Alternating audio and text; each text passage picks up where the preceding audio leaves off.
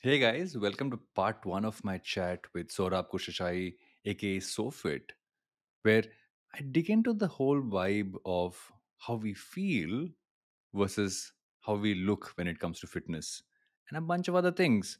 So before we head into part one, I want you to smash that bell icon and hit subscribe. We're going straight into my chat with Saurabh.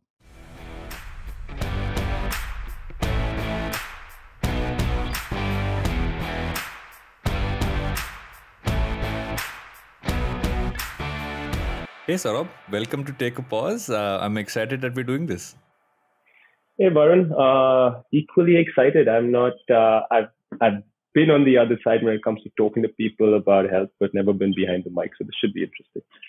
I still remember, and I know I was kind of thinking about just the whole fitness mindset right the other day, and you and I have, I mean, you guys have been a part of my fitness evolution over the last 6-8 months or so because um, I found a love for fitness beyond what it used to be a couple of years ago. But I think in the last 6-8 months, I've really focused on performance. I've really focused on a bunch of things, and a lot of that's come from I think the conversations we've had, the work I've done with you and the team at Sohfit.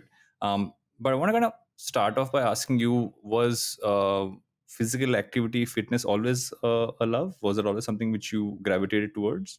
I mean, ever since I was a kid, I think for me, movement has been a part of my life from the day I can remember. I've always been obsessed with just moving, with just playing a sport or doing something. So in that sense, it's been in my system since I was a kid. I think we were lucky. Our generation was a little lucky. We came up in a generation where the TV wasn't as prevalent, the internet wasn't as prevalent. Mm. So if you wanted to kind of do things with your life, you just had to go down and play. You couldn't stay at home. You'd get bored after a point in time. Um, and sport was something that I kind of naturally gravitated towards. Cricket being my choice. Uh, but it was just a way of life for me. It's not like someone's ever forced me to do it. I think it's just been a natural Mm. progression. I started training, entered a gym at the age of 13 or 14 with my friends for the first time. Uh, and I've not looked back since. Yeah. You know, that's an interesting age, right? I think at 13, 14, and I remember the first time I went to the gym. I feel we all went to a gym we found, and the first thing you wanted to do was bench press and biceps. I think that's what we all that is technically what all of us would do, right? You'd say, okay, can I do bench press? Can I do bicep curls? And you just do that, feel happy about it, come back. And weirdly enough, physical activity, at least for me in school, was like, okay, fine, we have to do it. It wasn't really, I think so. Yeah, I think I came from a very surface level perception of fitness. I think a lot of us yeah, have that. yeah, And I know you speak about the fact that it's not just about looking at it from a surface level. yeah, But let's say if I'm someone today who's like, okay, I want to look at this in a different way. I don't want to look at this the way I seem to have looked at it. Some of this vanity metrics. Okay, this is my yeah. bicep size, or this is and all that stuff. So was that a conscious shift that you went through, and how do you kind of tell people about this shift? Because I think that's a super important one to kind of tap onto. First, I mean, let's not lie, okay? We all get into it for vanity. Every single human being. I think most of us would be lying if we said that we went to a gym just for the sake of it or just because we enjoyed it. No, when we all started out, Mm. me included, it was vanity, okay? Yeah. Slowly, as you kind of get better at it, things change, right? Then performance becomes more important because how long are you going to keep looking at yourself in the mirror? I mean, I shouldn't be asking that question. Yeah. I'm pretty sure people can do that all the time. But the point is, performance becomes another high you start chasing. Then you start looking at numbers in terms of your own performance, in terms of how much you're lifting or how you're moving and how quickly you're moving. And all those things start taking over. And it's fine to kind of start in one particular direction. It's fine to enter the gym because you want to look a certain way. I don't think people should kind of categorize that as Mm. a bad thing. I think it's totally fine as long as it gets you through that door. Because once it gets you through that door and once you see yourself change over a period of time, right, Varun, you yourself will kind of keep pushing the button. right? It's you included, right? We had a conversation first a few months, maybe even a year back, where you were worried about your size and how you were going to develop. You did something for a bit, then you stopped. Then you came back in, you said, okay, let me try this. You started seeing change in terms of performance, in terms of the way you were kind of shaping up. And now I don't think with you it's vanity anymore. I think with you now it's just that feeling of I feel good about myself now. There's an innate amount of confidence that comes to every individual when they're fitter, right? And I can't explain that. That's just a self-confidence that comes around. I've seen so many people not confident about themselves at all, whatever, they're constantly shy. The minute they become like fitter and fitter and they get better at themselves, suddenly that confidence is skyrocketing. Right? Then they can carry themselves out in a room. So half your battle's won, right? Think about it. When you kind of go out in the public, half your battle's won if you're physically confident about the way you carry yourself. And then everything else kind of flows from it. So my take on this is, don't kind of worry about why the person comes in. Get them through that door. Once they've kind of come in, then change their mindset. This fitness is a lifestyle. Fitness for me is just the way I'm going to live my life, right? It's just, and unfortunately, only in India, from what I have seen, only in India is it a place where it's become like a luxury. Everywhere else in the world, it's a necessity. It's just a way of life. You get up, you brush your teeth, you go to work the same way, you go train, you go to work, you do everything you have to do, and no one really questions it.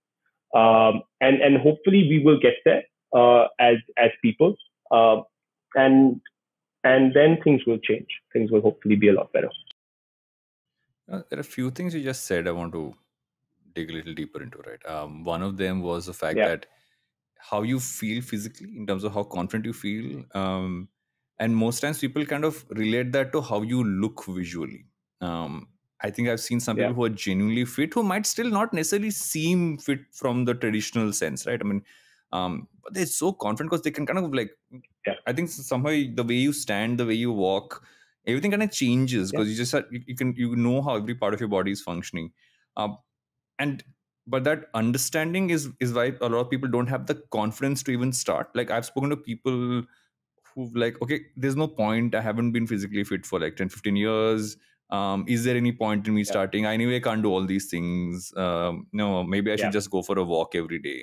And my response has been, it's not visually there. But that's a barrier, right? I mean, I'm sure you face that with a lot of people who kind of sign up. Yeah. No. So let's take this first, right? This is my biggest one of the questions I get, or one of the things I get a lot of is, I'm not fit enough to train. That, if you actually look at it, it's pretty ironic, right? If you were fit enough to train, then you would be training anyway. So you can never become fit enough to train. You've got to go out there. The one thing that you want people to understand is that these people you look at and you say, I can't do what they're doing, they were as bad as you at some point in time in their life. Okay. They made the effort. They went out there. They went through the grind, because it is a grind. Fitness is a grind. Fitness is not a one-stop, like, let's start today. Let's be in 2 months. I'll be where I want to be. Then I can stop again. No, it's a grind. It's like a marathon. It's not a sprint. And the one thing I tell people is, even when they come to camp, oh, I'm not fit enough for camp yet. I said, what does that even mean? Right? You're never going to be fit enough for camp unless you come to camp. You've got to come there and go through that to understand whether you can handle it or not. And yes, it will suck the first few times. You will not do it really well. You may feel like, oh my God, what the hell am I doing? But as you keep going on, your body will adjust. Your mind will adjust, and you will start enjoying it. You will start feeding off energy. And that's the one thing you want people to do, right? I want this. One of the reasons why I kind of try and focus, and again, now I'm going to start focusing a lot more on beginners, is because you want to get rid of this stigma of training, right? That to me is the one thing I feel is that people get very conscious, because I got conscious. When I walked into the gym for the first time in my life at the age of 14 or 15, I was very conscious. I looked around left, right. I was like, dude, am I okay? Should I do this? Is this okay? Does this look fine? Am I making a fool of myself? All these thoughts go through your head, right? And it goes through everybody's head who starts off for the first time. Why only with training? It's with everything in life, right? The first time you enter a room, you feel like awkward. You've got to kind of get there and mingle, and then you kind of become used to it. And it's the same thing with training. You've got to go in there. Unfortunately, that stigma kind of weighs too heavily on people, and they don't want to go through that. So for me, it's about making the gym or making a training session a fun place. Because if they laugh, they fool around, they're not being yelled at, they're not being told off, they're not being saying, you're not doing this properly, what are you doing? It's more like we're buddies, we're going to chat, and we're going to get through this together, right? And that, when you kind of bring them in like that, really slowly, I think you'll see everyone kind of changing, and they want to come in more often. So for me, that is the most important thing. And once you can change that, I think you get a lot more people through the door. The fun aspect actually is an important point, right? I feel that, and maybe it's how it's been ingrained into us from the time we were kids. Your physical education class in school was never really a fun thing. At least wasn't for me, right? It was very like, either it was regimented military style, or it was like, I don't necessarily care. Or maybe I went to this kind of schools which had that problem. Wasn't really like, okay, it's fine. It's an extracurricular activity. It's not necessarily a priority, right? And then you go to gyms where all you're seeing are people who are visually focusing on surface level stuff, but it's never fun. It's like you're just going through the monotony of it. So when you talk about fun and fitness, and this is a question I've been asked, because I sometimes talk about, I said I genuinely enjoyed it. I sometimes don't want to have a late night, not sometimes, most times don't want to have a late night, because I know I won't train as well in the morning, and I don't want to miss the fun that morning training is. How do you explain to someone who says, how can fitness be fun? Because it's been ingrained into them, saying this is how it's always, it seems like too much work to be fun. I mean, honestly, I think it all starts at home.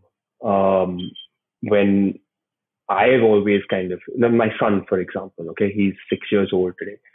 When the pandemic hit, the first time I kind of had to start training at home, right? And I was training in front of him. I actually thought that was the best thing ever, because he suddenly saw me enjoying myself, listening to my music, feeling like I'm in a zone.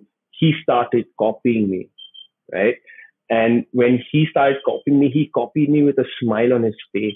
It wasn't like he was suffering through it. He was having a great time, right? That energy of a child is what is important, and it's what I want to bring out in every class. So it also depends on the kind of training that you kind of put people through, right? For me, it's not about, and it's not about, how much weight you've lost. That's my biggest issue. Once we kind of categorize training based on, oh, I have to diet, oh, I have to lose weight, oh, I have to do X, Y, and Z, you're making it confusing and conflicting for yourself. Make it about just expressing yourself. As strange as that sounds, go express yourself, be yourself. Don't worry about what anyone's saying or doing or watching. Don't look at your phone for that 1 hour. Just put on your favorite music and just go have a good time. I know that sounds really strange, because going through those movements and going through those exercises at some point feels like pain, but it's sweet pain. And anyone who's trained long enough will understand what I'm saying. It's sweet pain. It's a feeling of accomplishment. I didn't think I could do this, but you know what? I did it. And that feeling can't be replicated with anything else. What it also does over a period of time is it releases the right endorphins in your system, right? And that's scientifically proven. This is not me saying it. It's scientifically proven. And that itself puts you in a better mood. It gives you a high in terms of just being able to do things you didn't think you were able to do, the right endorphins, the right amount of serotonin in your body. You feel a lot better about yourself generally. And once that starts happening, then the gym becomes a fun place. And it also depends, honestly, it depends on how you train. There are people who go into a gym for two hours and an hour and a half and 3 hours and spend all the time in the world there. There are people who make it really effective, right? Make it effective, exactly what I need to do. I know I have a plan, I have a structure, I know what I'm working towards. those people will be more successful. Everyone who has a plan ends up being more successful because they know exactly what they want to do and how they want to achieve it. So there's no wasting time. Oh, I know exactly the people you're talking about. You've been in those gyms where one person will come do four bicep curls and just look at themselves for 10 minutes, walk around, chat with someone, and then come back to the next move. We've all seen those characters around gyms. Man, sometimes I want to just like laugh. Do you think that changed in the pandemic because we had to suddenly make it? No, it doesn't change. Just doesn't change. There's still those people. You just mentioned having a plan, right? I think that's an interesting one because oftentimes people connect having a plan to having a goal, and the goal is generally quantified, like you said, right? I want to lose this much weight, or I want to put on this percentage, or like someone's checking me, this is my body fat percentage. You're going down to the granular numbers. Like I, for instance, have been a person who constantly questions if I want to actually wear a tracking device when I'm working out, or do I want to get that glucose monitor? And I sometimes wonder, is that me just trying to find a number to what I'm doing, or should I just kind of focus on how I'm feeling? um, how do you define a goal you set for yourself if you can't quantify it from weight in if you want to be fit? Because at the core level, that you do want to have a something you're working towards, but it shouldn't become just that number on the weighing scale. So how do you quantify that? So my goals are different, right? My goals are always, and everyone I've ever spoken to has said, set fitness based goals for yourself, right? How much am I squatting today? How much do I want to squat 3 months later? Or how much can I bench today? How much do I want to bench 3 months later? Can I get 10 clean push ups? Can I get my pull ups done properly? Can I improve on that performance? Can I run 5 kilometers in under 25 minutes? These are goals that you need to set. I mean, you and I both are very fond of a gentleman called Darul. I wanted to crawl a mile. Yeah. After watching him. I said, I'm going to crawl a mile. Now, that is not going to be quantified in any book when it comes to, whether it makes you look good or not. It was just, but it tests your fitness, right? Now, so for me, it's always been about setting the right kind of goals. I've never set goals like, how much am I going to weigh 6 months later, or I want to hit this particular fat percentage. I think those goals kind of come along the way as you start training regularly. You'll hit your goals if you'll hit those goals if you set yourself some nice, good fitness based goals and try and hit those. So the minute you start focusing on the right things happen. So for me, those are the kind of goals I want to set. Like I remember sitting down one day, and this was at camp with a bunch of people, and I was like, you know what? I just want to crawl a mile, and they were like, "You've gone bonkers." I said, "No, I just want to crawl a mile." And they're like, "Where do you think this mile is going to happen?" I said, "It'll happen on the road." They're like, "Sorabh, now," and sometimes you become more accountable if you said it to someone else, because then you're like, now I have to do it. So I purposely said it out loud to everyone at camp, saying, I'm going to crawl a mile. I'm going to do it this weekend, and I'm going to do it here. And they all thought I was crazy. After a point, some of them even messaged me the night before saying, are you really doing it? I said, yeah, I'm showing up. If I competed, great. If I don't, I don't. Right? So sometimes you've got to kind of just set those parameters for yourself and then just go out there and do it. And the feeling once you've achieved them is, I mean, I can't put words to it. It's just another level. Yeah, I'm still trying to cross my 5K in 30 minutes target. I haven't come to 40 minutes though. Getting closer, getting closer. I hope you liked part one of my chat with Saurabh. There's a lot of stuff left to unpack, which is going to follow in parts 2 and 3. If you can't wait for that, check out the entire audio episode on your favorite audio streaming app, and stay tuned for the next clip to drop very soon. So don't forget to hit that subscribe button and smash that bell icon.